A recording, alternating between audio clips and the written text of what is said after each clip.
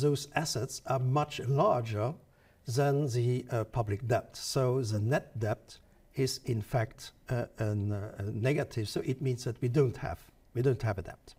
This love that reaches to my heart feels so good, don't wanna break apart. Hold me close, don't let me fall away. I thank you for each and every day. This love that reaches to my heart feels so good.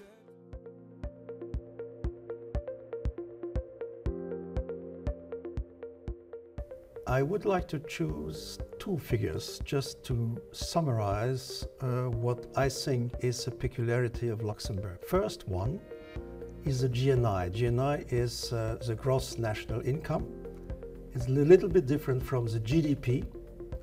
GDP is about, let's say, 80 billion euros per year.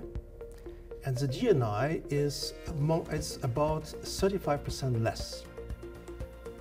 In many countries, GNI and GDP are the same figure, but in Luxembourg, as in Ireland, our GNI is much lower. And why is it? It's because GNI measures the income which stays inside the limits of the country.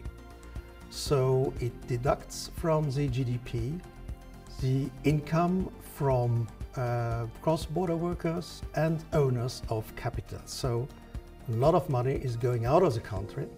And so the GNI is by, let's say, 35% less than GDP. So that's one of the figures I think is very important. So it's a very high GDP, very high GNI per capita, but still it's a country where a lot of money is coming in and a lot of money is going out. My second number, which is a preferred number I use very often in conferences, is something like 27%. 27% are the Luxembourgers, so the residents with the Luxembourg passport, which are in work, so which are employed.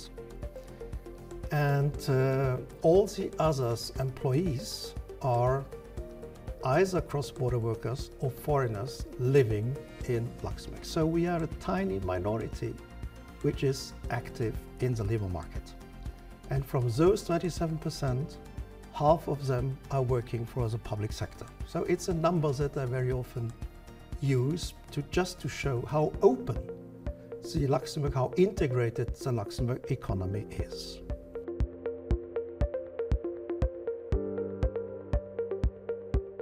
So concerning debt of Luxembourg, normally what is alluded to is the public debt of the government, of the state. We have to distinguish between gross public debt and the net public debt. Why? It's because, of course, Luxembourg has contracted some obligations to finance the functioning of the state, especially after the pandemic and now the energy crisis after the war in Ukraine. And of course, we have a public debt which is something about 25% of GDP. But this is not the whole story, because the Luxembourg state has also assets. So, for example, shares in big companies. And there is this huge compensation reserve fund, which is meant to help finance the pensions the financing of the pension in the future.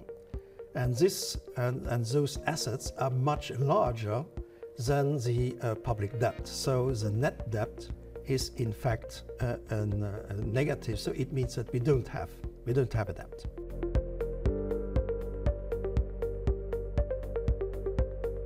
The risks are that we have to make this climate change, which will cost a lot.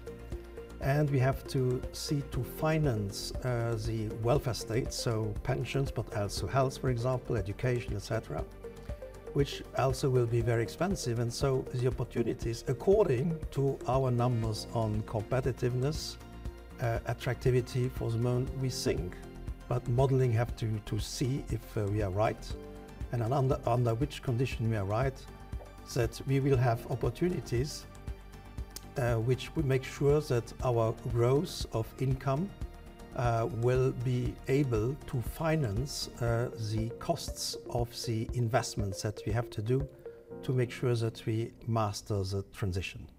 This love that reaches to my heart